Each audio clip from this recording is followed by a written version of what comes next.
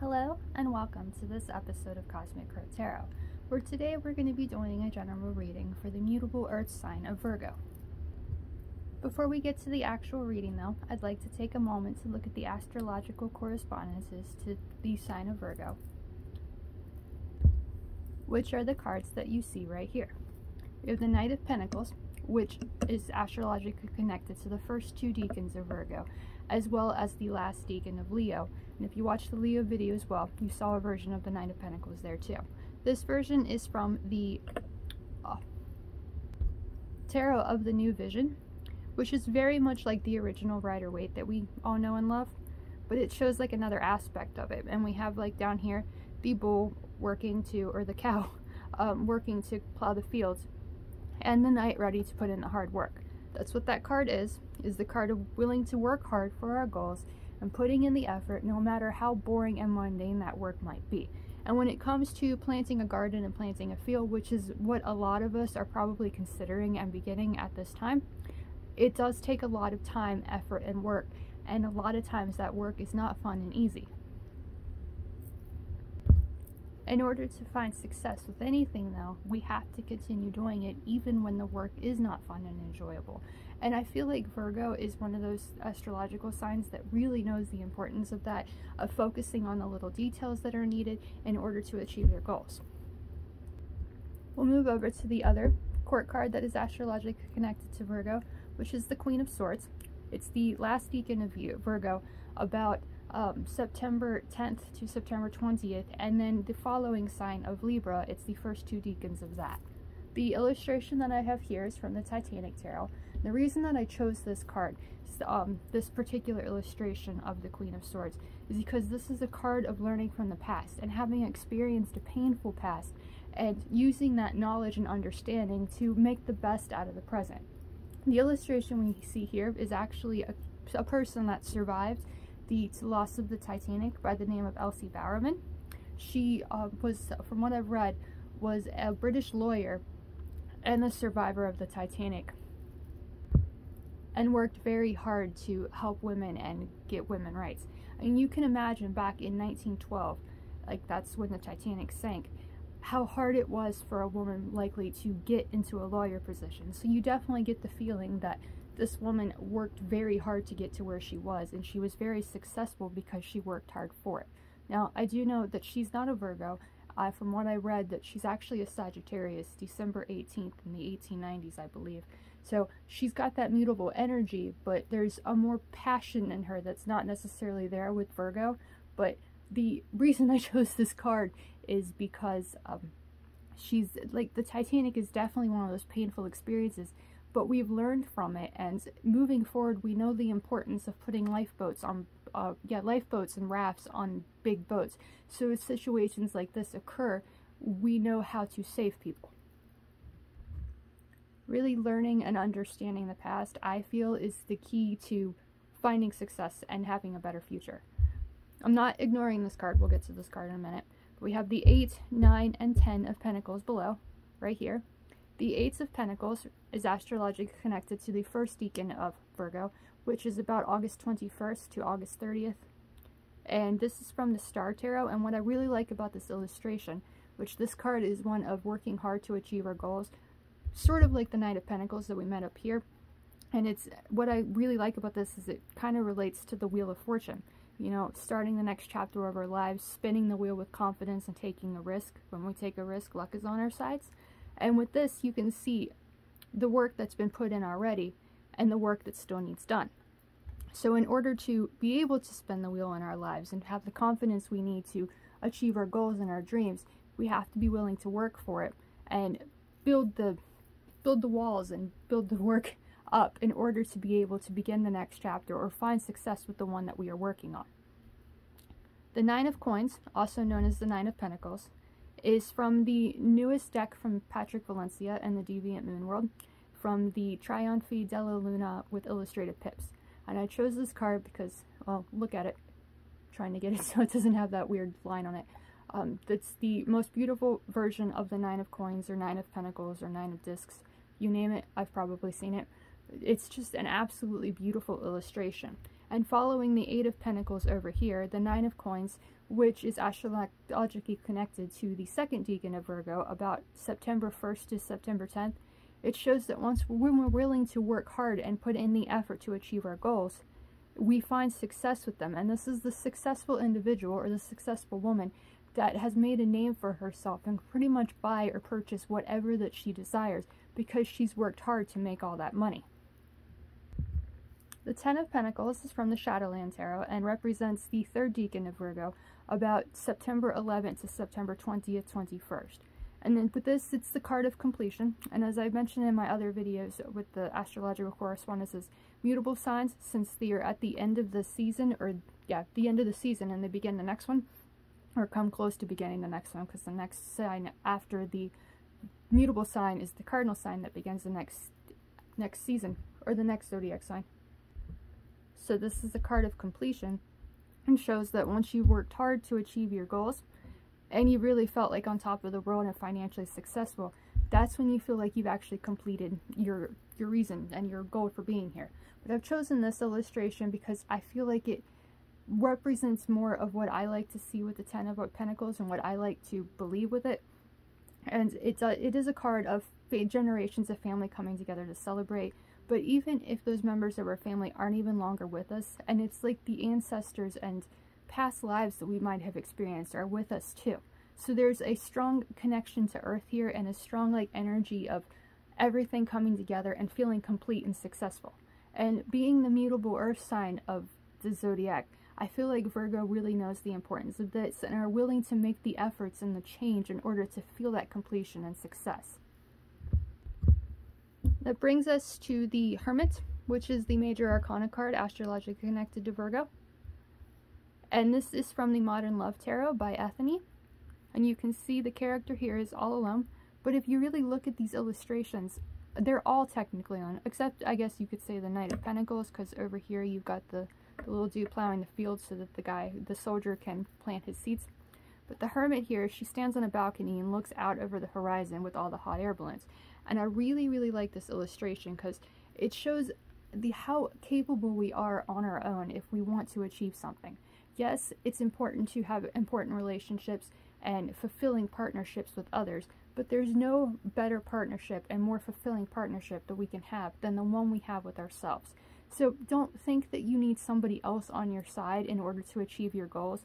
Let that earthy energy and that confidence that you need to achieve your goals help you to succeed at what you want to succeed at.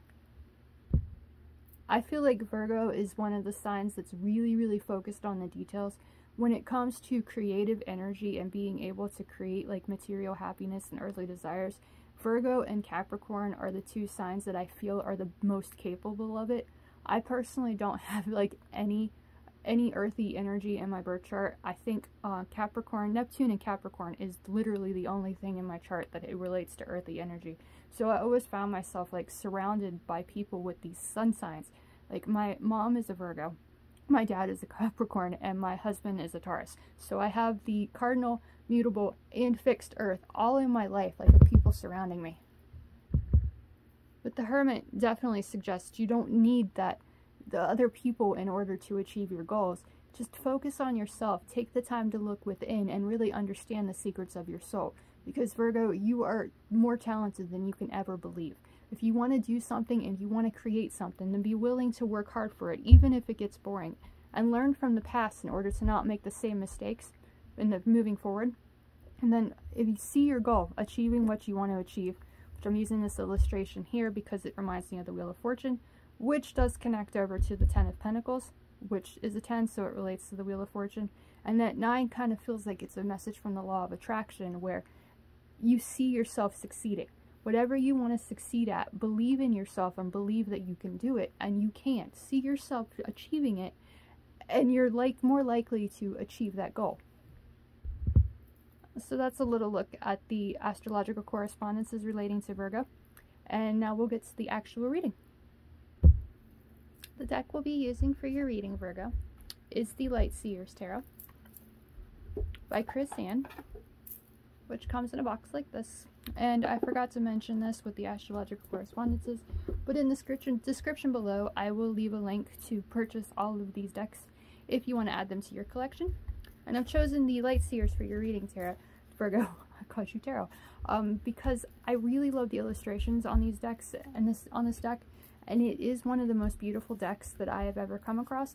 And I feel like Virgo is a sign that's very focused and very dedicated to beauty and creating beauty, so it just made sense to me to use this deck.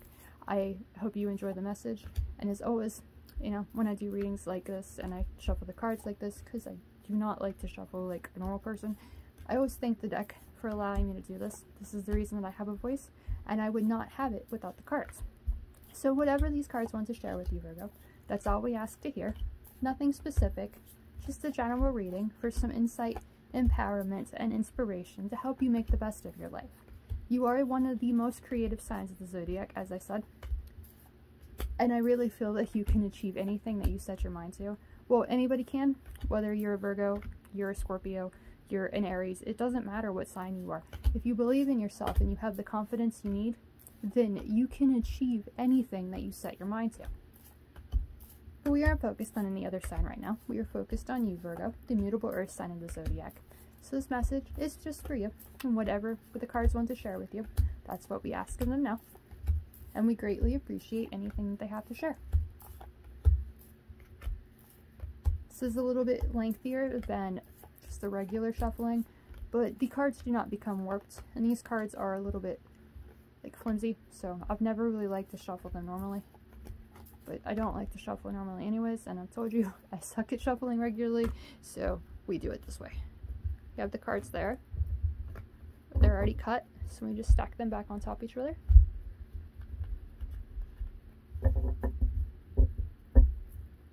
And fan them out. Choose this one,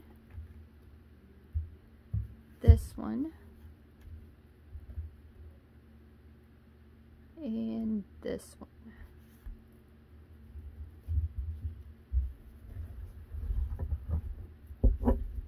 And the bottom of the deck shares the wheel. Isn't that fitting, since I talked about the wheel a little bit ago? Okay, and before I turn these cards over, I forgot to show you the crystals. You can see the green aventurine right here, and the mookite right here. But all the crystals that are surrounding this are the crystals that correspond with the sign of Virgo. We have snowflake obsidian, rough amazonite, chariot, chrysocolla, amethyst, and halite. So I'm sure there's more crystals related to Virgo, but those are the ones that I use. Okay, we have Death is the first card. The Knight of Wands is the second. And the Magician as the third. So you have a lot of major arcana cards here, Virgo, which shows that this might be an important aspect of your life, an important time in your life to really make your dreams a reality. So the energy of the wheel, which is the bottom of the deck, I feel is like the overall energy of the message that your guides have for you today. And that energy, it shows, I feel that another chapter is beginning for you. With Death appearing first, you don't have to fear that. Death rarely, I mean, it's possible, and I have seen it happen before, but death in the tarot rarely means actual death. And as you can see on this illustration, it actually says death and rebirth. So when one thing comes to an end, another opportunity, another chapter begins. So Death appearing here in the first card that we get to kind of gives me the idea that something is coming to an end for you, Virgo, which means that something new is about ready to begin. With it being the middle of spring, well, yeah, we're right in the middle of spring because it's Taurus season. So with it being in the middle of spring, now's the time to really start thinking about what we want to grow and what we want to cultivate. So Death and the Wheel of Fortune, like that energy shows, I feel like the winter is over. It's time to focus on what we want to create in the present. And if there's any sign I feel that's truly capable of creating something wonderful, you are on the top. You are more capable than anybody else, I feel like. And you can do, anybody can really, but you can do anything you set your mind to. So if there's any doubts or insecurities or anxiety about what you can create, then take this Death card to represent the doubt and insecurity and anxiety. Let it die. Let it go and be confident and present in your life and believe in your ability to create your dreams. Knight of Wands follows Death here, which is the most passionate soldier of the court. Now there is a message of caution with this soldier, or this knight, because the passionate soul in there, that inner fire, can take multiple turns. Like, you might be passionate about something one day and then completely passionate about something else the next and forget about that first passion. So there's a flighty energy to that knight, and when you're beginning something new, like with the Wheel of Fortune, where she's standing on top and just believing, making magic in her life. You can see like her arms have the black and white coming out of it, showing like her ability to create her destiny. And the Knight of Wands kind of shares that same energy. Like, I have this confidence, I have this passion to make my dreams a reality, and I let inner fire that I have can take me far. But if you really want to succeed at something, then you have to focus on it. And there's no sign, I feel like, more capable of doing that, of focusing on one goal in order to achieve it, to perfect it, to focus on all the details and make it a reality. So once the doubt and insecurity comes to an end and you're reborn, or the rebirth, you're reborn into this confident being that's capable of achieving your goals, then this knight says, let that inner fire help you soldier on to move forward, creating that life that you're truly passionate about. Death and Magician both appear in your 3-card reading, which is, I truly see this as showing leaving the doubt behind, letting the doubt die, and finding that inner confidence, that inner magician that we see here to create your dreams. The Magician in the tarot follows the Fool, making it technically the 2nd card of the major arcana, but it's the actual first step in making our dreams a reality. So the Magician and the Wheel of Fortune both relate to that beginning energy. And the Magician kind of shows just starting off. Like, once the Fool takes that initial leap, he becomes the Magician, capable of achieving his goals. But with the Wheel of Fortune appearing at the bottom of the deck, I feel like that's a message that you are more than just a beginner. You've worked hard to achieve your goals in the past. Let that inner passion that's mentioned with the Knight of Wands help you to propel you to making your dreams a reality. With Death, it's just something needs to come to an end, and I really feel like it's that doubt or insecurity that you might have about your ability to create. And with the Magician and the Knight of Wands, it's let that inner fire help you to begin creating a life that you're truly passionate about. Anything is possible. You are the creator of your destiny, and there's the only person I feel that might be filling you with doubt is your own mind. So don't let that voice of doubt keep you from achieving your goals, and spin the wheel and take a chance on yourself in the next chapter of your story. Now, the Wheel of Fortune, or the wheel as it says here, is astrologically connected to the planet of Jupiter, which is the planet in astrology related to luck and expansion. So there's that energy of your guides telling you, when you take a chance on yourself, when you believe in yourself, and you really let that inner magician start beginning to create that life that you're passionate about, luck is on your side. You can do anything that you set your mind to.